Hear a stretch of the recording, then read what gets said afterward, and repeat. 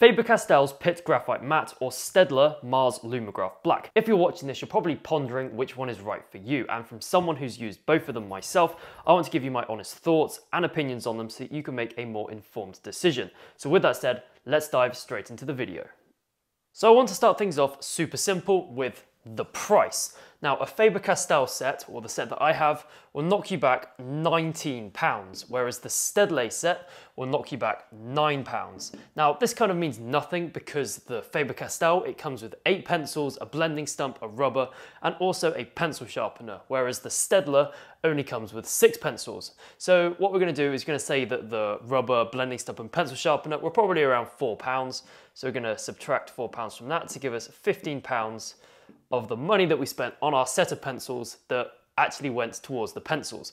So in order to compare the prices, we're going to work out the price for one pencil, and in order to do this, we're going to do the £15 divided by the number of pencils in the set, which in this case was 8, which gives us £1 or £1 and 88 pence per pencil. So if you come over to the Staedtler, you get 6 pencils, so we're going to do the 9 divided by the 6, which gives us £1 and 50 pence per pencil. So here we can see that the Faber Castells are actually more expensive per pencil. But with that said, let's move on to some actual meaningful testing, starting off with how they feel to draw with. And if I'm being honest, they feel just like a normal graphite pencil would. I mean, yes, they do feel a bit softer in the lead, especially with the Mars Lumograph Black, but apart from that, the feel is pretty much just like a normal pencil. But one thing I would say is that because the leads are a lot darker than graphite pencils, they are a bit harder to rub out. This is why I'd recommend that you use them for shading instead of sketching, and you still use your normal graphite pencils if you do want to do a sketch. And on the topic of shading, they both work really well with a blending stump to create really smooth textures. However, two differences that I want to get into is which one can go the darkest and which one is least reflective. And if you're wondering what I mean by reflective,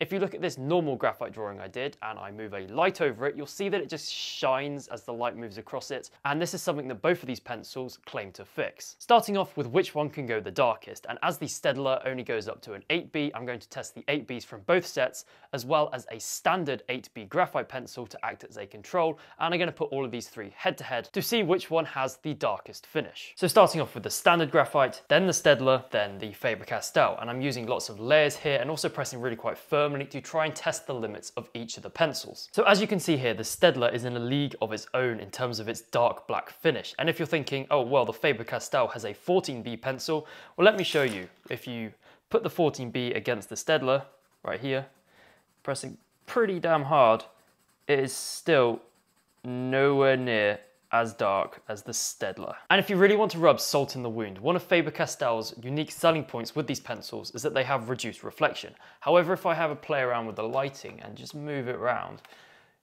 you'll see that they all reflect the light a little bit. The standard graphite quite a bit, the Faber Castell's a bit less, but the Staedtler, it kind of just stays dark. It has the least reflection out of all of them, and it doesn't even have that as a kind of selling point of the pencils, which is kind of crazy. Now that was a lot of dirt on Faber Castell's Pitt Graphite Matte, and it wasn't necessarily fair because they are definitely an upgrade from standard graphite pencils as they're able to go a lot darker and they have reduced reflection. However, if I'm being honest, I would personally choose the Mars Lumograph Black as they're able to just go extremely dark in those shadows, which will increase the contrast, that your drawings will have more pop to them, and they just don't seem to reflect the light as much as the Pitt Matte Graphites or indeed standard graphite pencils. So there you go, that was a pretty short video that should hopefully help you decide which one of these pencils is best for you. And if you have enjoyed this video, please hit that subscribe button and I'll see you soon with more drawing videos.